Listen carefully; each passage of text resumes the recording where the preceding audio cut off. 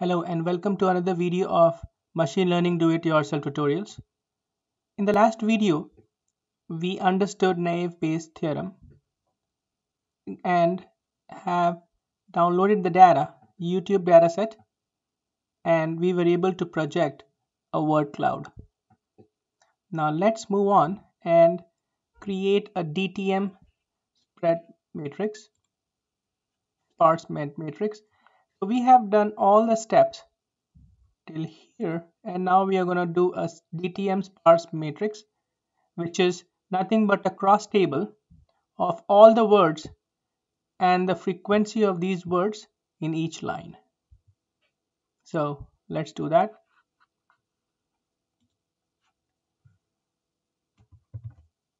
Create a DTM sparse matrix, install a package snowball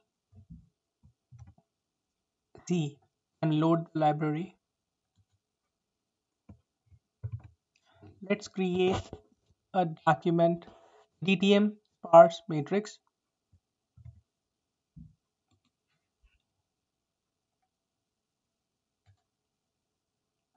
There you go. Let's see the matrix. Now let's split the data in training and test data. 75% of the data, close to 75% of the data, that means the first 1500 records I'm going to use as training data, and the remaining 456 records out of 1956 records will be used for testing.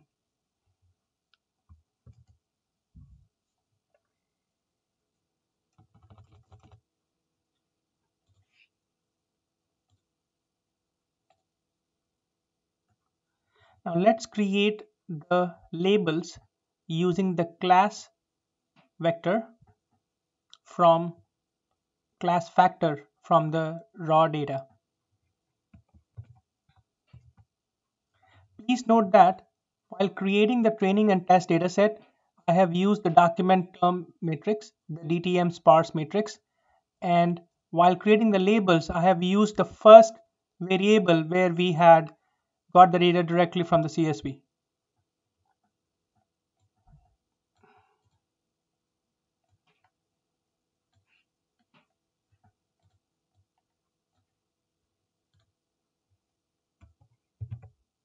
Let's see in the training and test dataset how our class ham or spam are dispersed or distributed.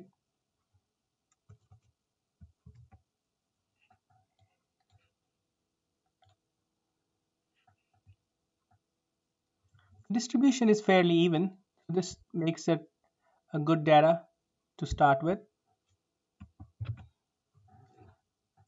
Next step is we want to find out the lines where the number of top frequent words are appearing. So what I mean to say is that we don't want to consider those lines where the most frequent words are not there. If it is one-off occurrence, we probably want to ignore that text or ignore that comments from our consideration. So let's find out all the words which have at least 10 occurrences in the dataset, which means at least 10 times they have appeared in any comment in the list of comments which we have.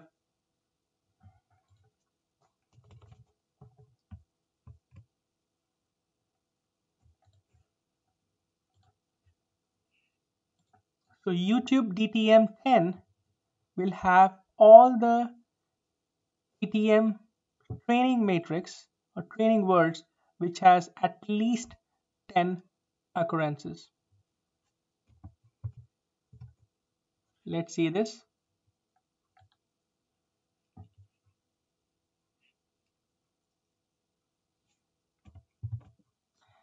Now let's use our train and test data and filter only those records which has these frequent words, frequent occurring terms.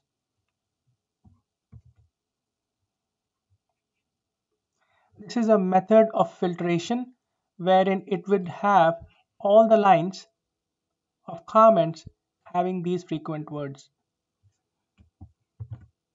Let's take a look.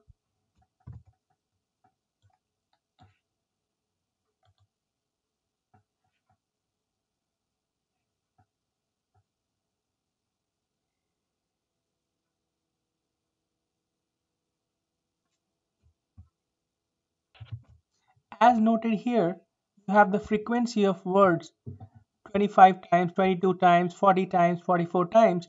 We are not interested in the number of times the words are repeated, but now we want to see if the word is there or not. Just a plain boolean, yes or no.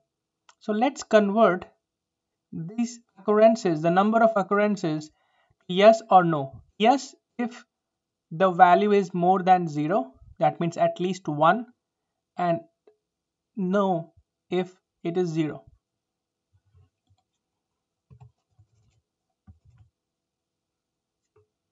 So I'm going to create a function count boolean, count to boolean, and then I'm going to pass the training and the test data in this function.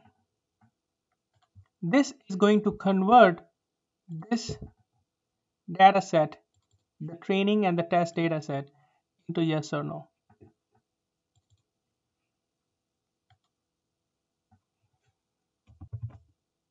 Now let's apply the Naïve Bayes theorem.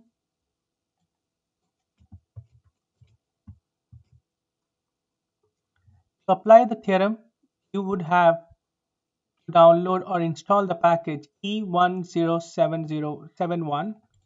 I have already done that.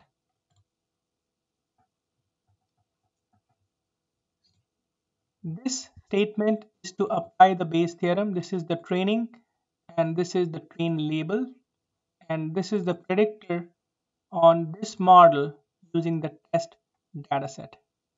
Let's see the effectiveness of this prediction.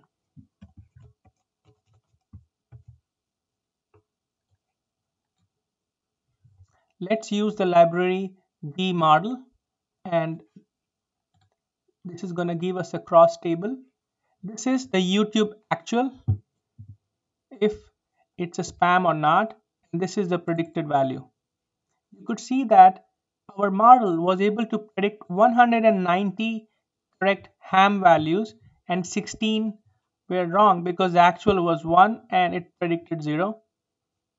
Here in the one cases for prediction, it made 15 wrong predictions with 235 correct predictions.